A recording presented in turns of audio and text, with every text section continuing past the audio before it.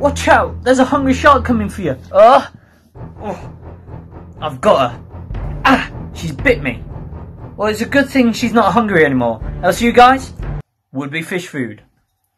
Have you ever wondered why some sharks need to swim in order to breathe, and some can stay at the bottom of the ocean and be perfectly fine? Well, that's because sharks can do two types of breathing. The first type is called ram ventilation, where the shark has its jaws slightly wide. I said slightly. There we go.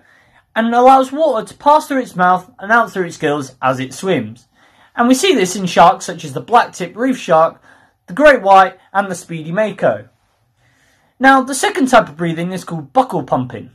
Now, buccal pumping refers to the muscles used behind its head that sort of acts as a suction cup. And this suction cup goes and forces the water out through its gills. Now, buccal refers to the word mouth. And, well, you can't really remember it because it doesn't sound alike. Well, I like to use a belt. So, the water is sucked in and then is pushed out through the gills. Now, the gills close afterwards to stop the water from going back in because it's deoxygenated and would drown the shark.